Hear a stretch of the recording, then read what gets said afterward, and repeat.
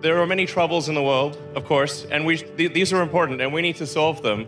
But we also need things that make us excited to be alive, that make us glad to wake up in the morning and be fired up about the future and think, yeah, the future is going to be great. You know, and this space exploration is one of those things. This is the 11th anniversary of the first time SpaceX reached orbit.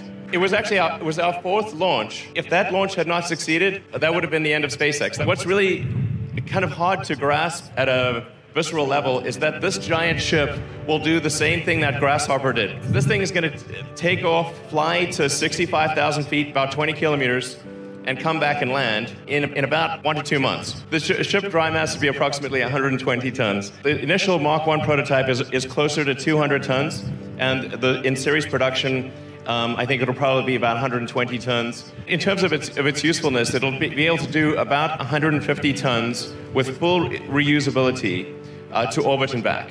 The cost of a fully reusable system is basically the cost of the propellant, which is mostly oxygen. The Falcon architecture is about 2.5 tons of oxygen for every 1 ton of fuel. This is 3.5 tons of oxygen for every 1 ton of fuel. Earlier I was talking about how Starship enters and how it's controlled. It's quite different from anything else. It's really falling, and so we're doing a controlled fall.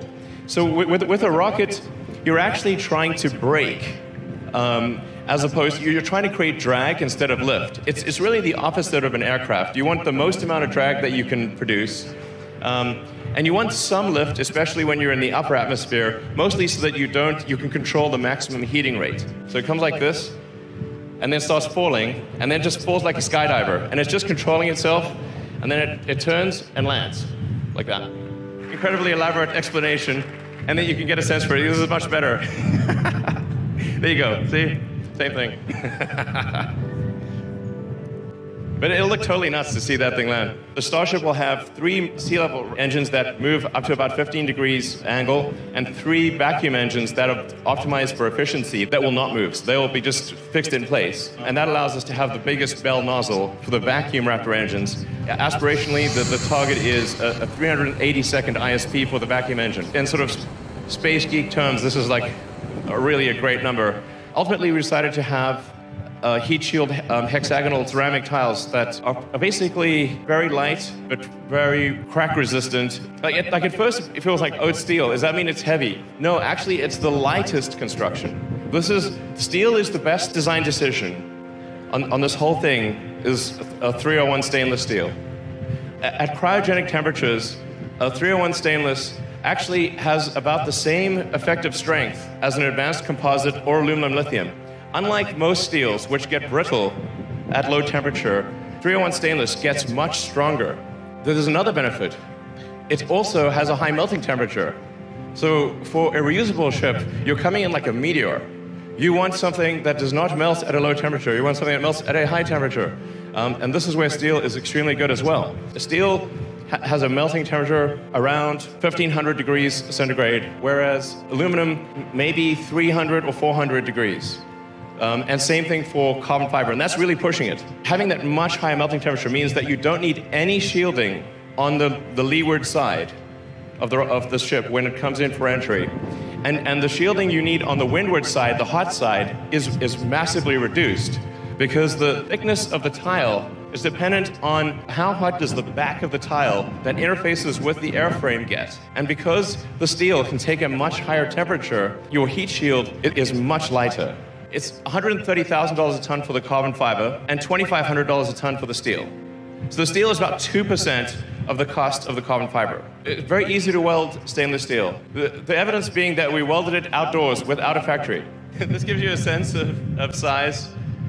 So the little pixels there, little pixels are a human. Starship cannot get to Earth orbit without the booster. So the booster is designed to take up to 37 Raptor engines. I'm not sure if we'll go that high. The booster is designed to be able to take multiple engines out. We are going to be building ships and boosters at both Boca and the Cape as fast as we can. I mean, it's going to be really nutty to see a bunch of these things. I mean, not just one, but a whole stack of them. The way that Mach 1 and Mach 2 cylindrical sections were built with basically plates. So a series of plates to create each cylinder section. With Mark III and beyond, we will literally take the coil of steel from the mill, unspool it, change the curvature to a 9-meter diameter, and do a single seam weld. And it would also be thinner, which makes it lighter and cheaper. And we would seek to go to orbit with probably Mark IV or Mark V. I mean, this is going to sound totally nuts, but I think we want to try to reach orbit in less than 6 months. The priority is to build at least 2 Starships at each site, at Boca and the Cape, and then start building the booster. The main constraint on launching the booster is engines, because obviously the booster has a lot of engines. Doing the tanks and the legs and, say, the grid fins, that is not a constraint. Like that we can get done fast. Including development engines, from now through orbit, we probably need 100 Raptor engines. And our production rates right now is maybe 1 every 8 to 10 days. And then our target is to get to a Raptor engine every day by Q1 next year. But another key step is refilling on orbit, so that the Starship can get to orbit with, let's say, 150 tons of payload for the Moon or Mars or beyond.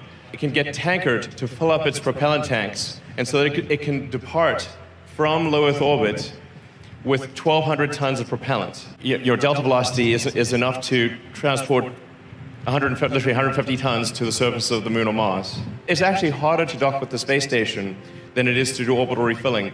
The pressurized volume on Starship is around 1,000 cubic meters.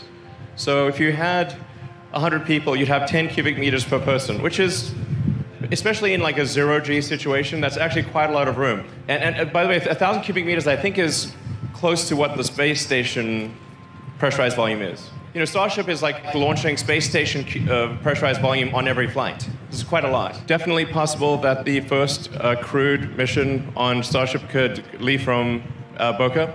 To the best of my knowledge, both places will launch crewed missions. We think it would be very exciting to have a base on the moon, even if it's just a science base. Whether or not people want to live on the moon, there's definitely a lot of science to be done. The critical thing that we need to focus on, I think, is the fastest path to a self-sustaining city on Mars. As far as we know, we are the only consciousness or the only life that's out there. There might be other life, but we've seen no signs of it. You know, people often ask me, what do you know about the aliens and that? You know, I'm like, man, I tell you, I'm pretty sure I'd know, you know, if there were aliens. I have not seen any sign of aliens.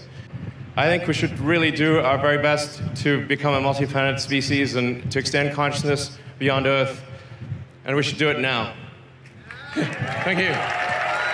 Thank you.